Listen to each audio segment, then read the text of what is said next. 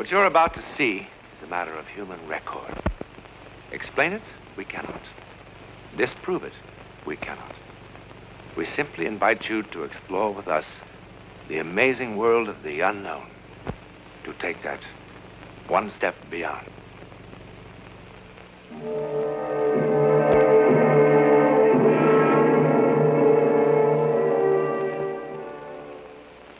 What you're about to see has haunted the minds of men for 40 years.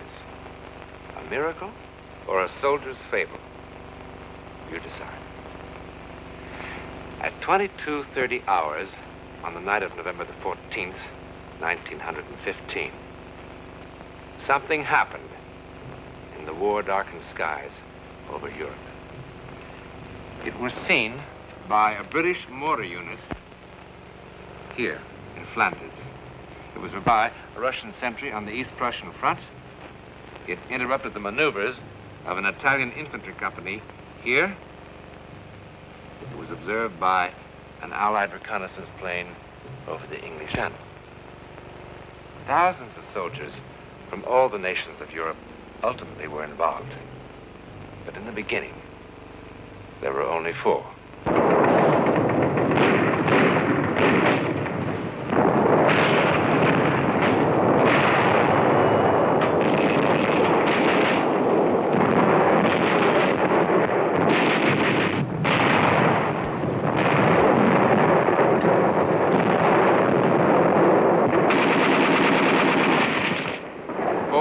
Soldiers, an unimportant patrol on a trivial mission, set out on this gloomy November night in 1915 to attack a minor mortar position, kill a few enemy soldiers, and return to its lines. Indeed, a modest beginning for what is now just seconds away.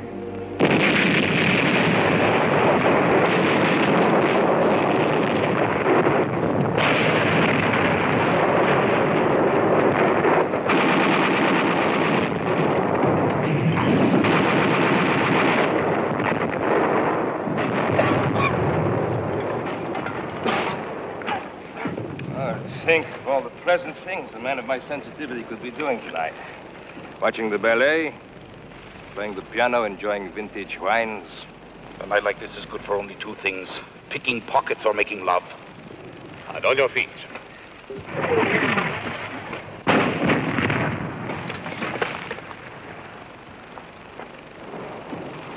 On your stomach, on your feet, on your stomach, on your feet. Oh, what an unpleasant war. Those flares, do they mean they've seen us?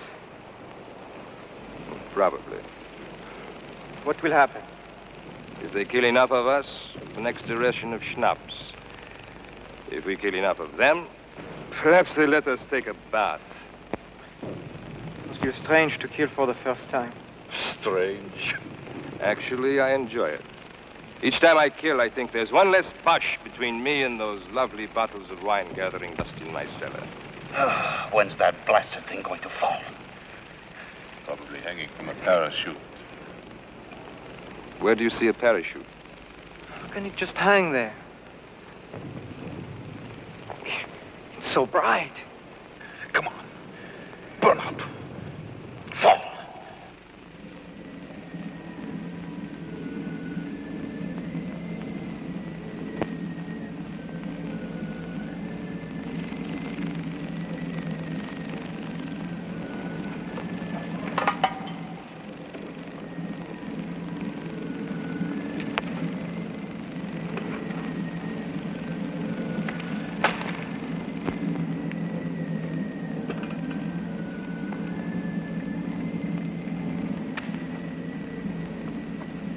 Get down, you fool. Get down, you'll get your heads blown off. Come back here. Come back, pick up your guns. Come back here. What are you running from? It is only a dirty bush. Think it is just a flare.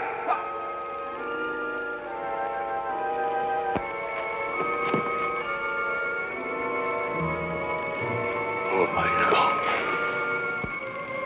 My God.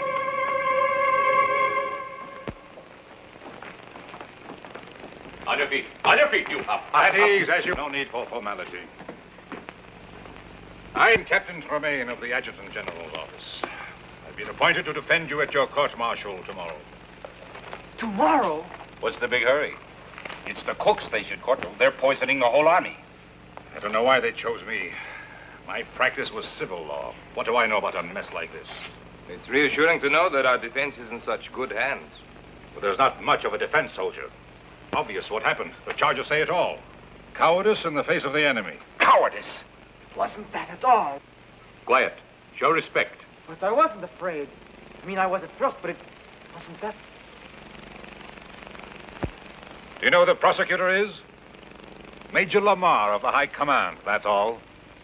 I've just been a captain for the last 2.5 weeks. I don't suppose the captain would be demoted if he should lose his case. Oh, don't worry about that. He'll lose all right. It's bang, bang, bang for us. Well, how can I win? It's all here in black and white. At a time when the Boche are defeating us everywhere, Lamar will eat me up alive. Well, I'll do the best I can. But you'll have to be absolutely honest with me.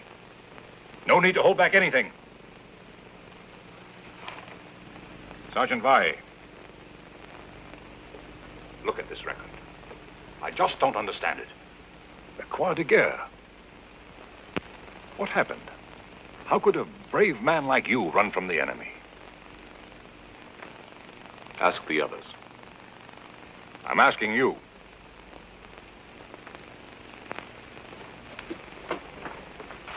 Look, they're going to make an example of you men. That's why they're doing it so fast. Don't you understand that? Sir, ask the others. I really don't want to ask any of you. I don't like to defend cowards.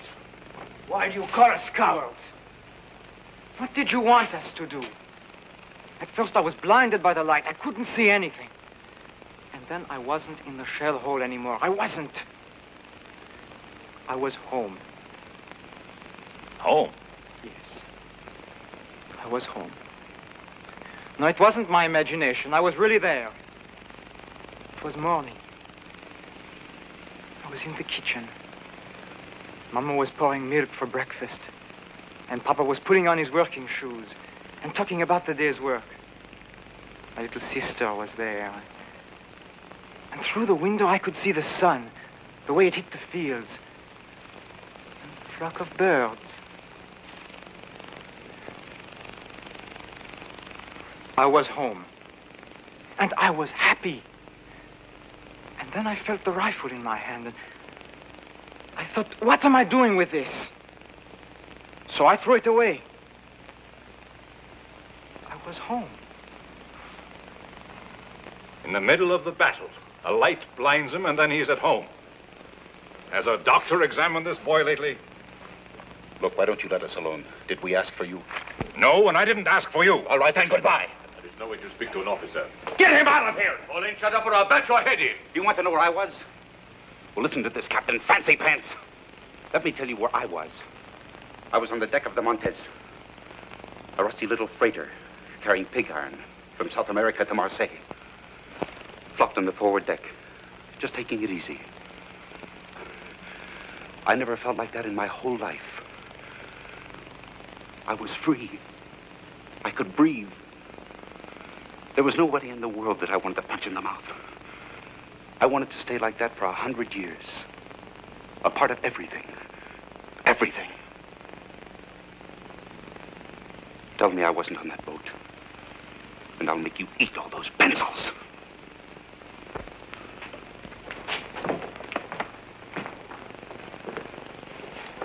I'm sorry, sir, but what can you expect in today's army? When that flare burst, I really didn't see a thing. Well, that's better. Then why did you run? Somehow the air had changed. It had become soft and warm like a summer's night. In November? Oh, logic told me it was freezing cold. And yet I felt a warm breeze on my face, and my feet were no longer cold. And the air was suddenly filled with all sorts of remarkable scents. Tangerines, night flowers, dust, the way it settles after it's been watered down. And I think even incense. The kind my aunt used to burn under her favorite saints in church. Feast of odors after the stink of war. I felt an exaltation, a love of life. And the gun in my hand suddenly, well, it suddenly felt obscene.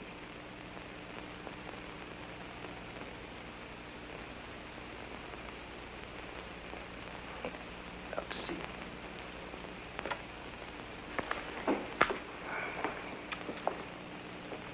Sergeant, sometimes on a patrol, it's no secret, the men take along a little brandy in their canteens to keep warm. Ha! Now we were all drunk. You're all talking like drunks. Nobody had a drop. What did you see, Sergeant? I'm going to look like the world's biggest fool. I was in the kitchen. Mama was pouring milk. I was on a freighter, carrying pig iron. Like incense my aunt used to burn under her favorite saint. They'll laugh me right out of the courtroom.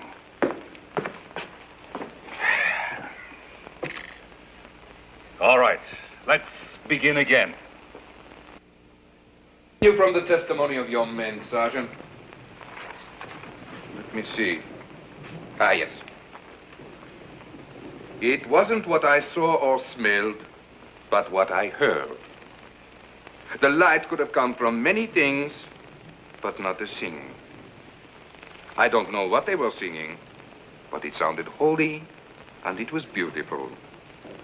I started walking to where I could hear the voices better. Now, all this would be hilarious as a music hall sketch. But within the sound of enemy guns, I find the humor rather hollow. And I am more than a little surprised that the defense counsel would insult the intelligence of this court by introducing such trash as evidence. It's what the men told me. And what does the sergeant say?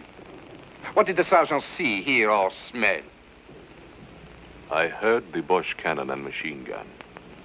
I smelled, well, there was a dead body in the shell hole. I saw a flare that lasted a long time. Have you seen no other flares that lasted a long time? Not like this one. Maybe it was a new Bosch invention. It stayed there for I don't know how long. It was cloudy, and the flare cast shadows against the clouds. Well, at last we're beginning to hear some sense. You and your men were frightened by shadows and you ran. Is it correct? Yes, I suppose so, sir. Well, we should thank the sergeant for putting an end to all this nonsense once and for all. You're excused. Thank you, sir. One moment. The defense counsel has already questioned the witness. Just one more question, sir. You agree with Major Lamar that you and your men ran from the enemy? Well, sir, there was this shadow. You saw the shadow and you and your men ran. That's what you just said, correct? Yes, sir. Then I charge you with perjury. What else could it have been but the shadow? I am referring to this. On the direct examination, you said, here we are, we walked back to our lines. That's right. What's right? Walked or ran? If I may say so, the distinction is a small one. Sir, these men are on trial for showing cowardice in the face of the enemy. A coward does not walk. Walking made them heroes? Would you have the courage to walk across a battlefield? I beg your pardon, sir. I know that I would not have such courage. I admit I am as confused as anyone by the testimony of these prisoners. When I first talked to them, I thought they were trying to make a fool of me. And what made the captain change his mind? Nothing, but that there's an incredible sincerity about these men.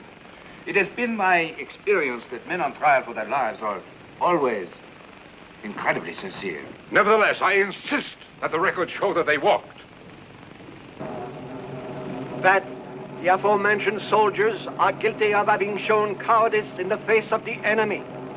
And by a unanimous vote, this court condemned them to the penalty of death by shooting, as provided for by the Code of Military Justice. This court is adjourned. Right. Face. Color right. Look.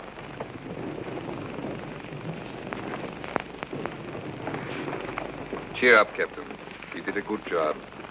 better than they deserved. Are you sure that's all it was, sir? All what was? I mean what the sergeant said, that the shadow was caused by a flare. Of course. The rest is rubbish. Be sensible. What else could it have been?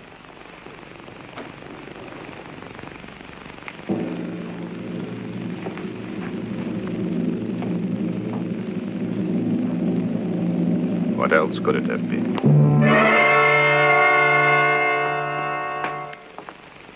Good morning. Is it? It's difficult for us to tell down here. I'm going to see the commanding general and try to get a stay of execution. You don't sound hopeful. I'll do my best. I think you will. And that's most curious. Why? I'm a lawyer, that's why. When you first came down here, you wanted to spit in our eye. But in the courtroom, and now. And don't tell me you actually believe our outrageous stories. I don't know what I believe. Anyhow, while I'm in town, I could mail your letters if you wish. When do they get rid of us? It's scheduled for 1400 hours. No letters, Sergeant? After 18 years in the Army,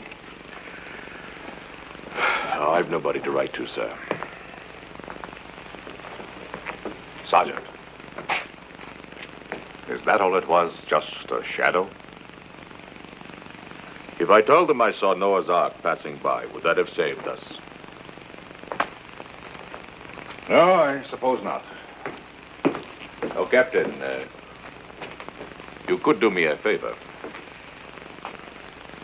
When you go into town, you could get me a bottle of good cognac. Something really first-rate, I mean. I would like to have one last taste of first-rate cognac.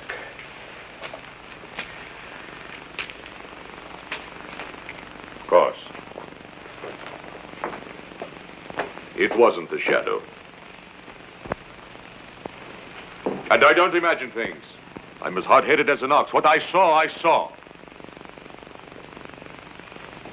When I looked up, the flare was still burning bright. And there, as big as the sky itself, was the face of the first man I ever killed. He was an Algerian, maybe even younger than me. And if I didn't cut his throat, he was going to cut mine. Then he was dead. His eyes were staring up at me. That's what I saw. That Algerian kid. And you know how he looked? And if he was saying, "It's all right, my friend. It wasn't your fault."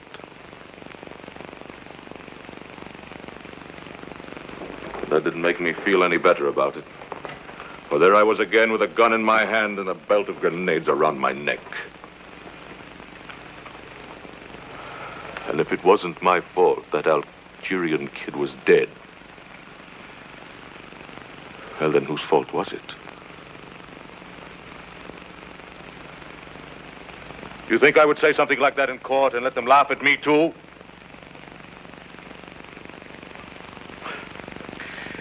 But if you were to get that cognac, well, I can still drink it, you. Better hurry, sir.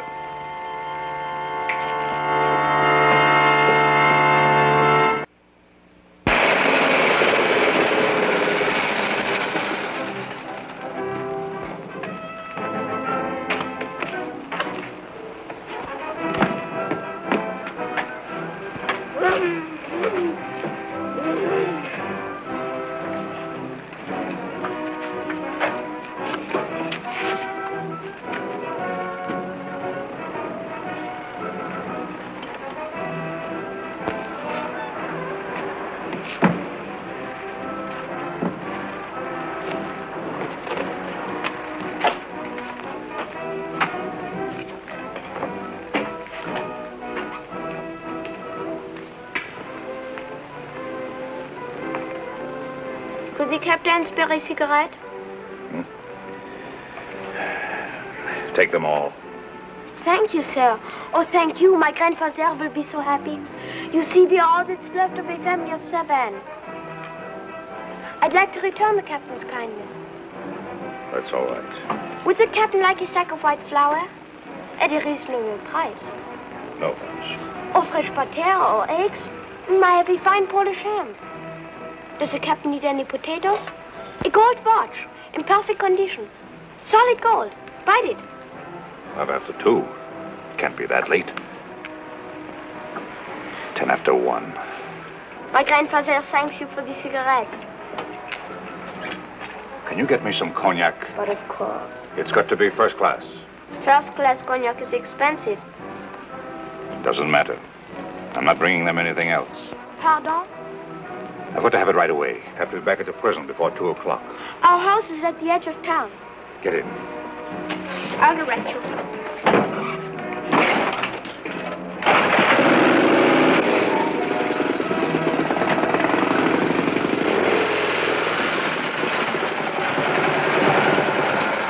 The Bosch are just a few kilometers behind those woods. So pretty soon you'll be able to sell them potatoes and ham and butter. I am learning a few German words. It's a difficult language. I'm sure. The cognac is in the cellar. I'll get it.